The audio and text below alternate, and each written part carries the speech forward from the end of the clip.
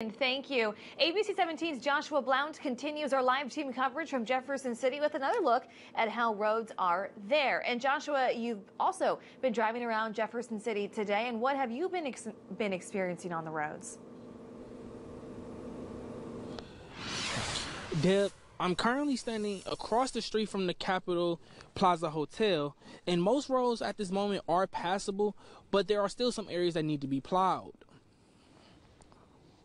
Before I got here to my current location, I was downtown on East High Street, and I saw a few vehicles driving on the streets. I spoke to one driver, and he told me he drives for DoorDash.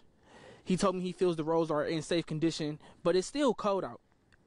Britt Smith, Operations Director for Jefferson City Public Works, says their first shift of plow drivers worked until about 7 tonight. Their 10-person relief crew will work through the night to clear any roads and treat them with salt. Now, a vehicle also got stuck for about 15 minutes right behind me, right next to the Capitol Plaza Hotel sign. But someone was able to come over there and free their vehicle, and they were able to get back on the road. Okay, and Joshua, we can see in your live shot that the main roads are still covered. So how are the side roads or the neighborhoods looking?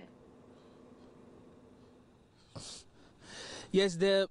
Those side roads and neighborhood roads are still partially covered as well, and people partially covered with snow slush, and people should use caution as they are driving down those neighborhood streets.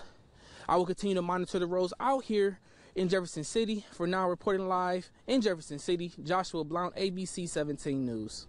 Joshua, thank you so much for your reporting down in the capital city.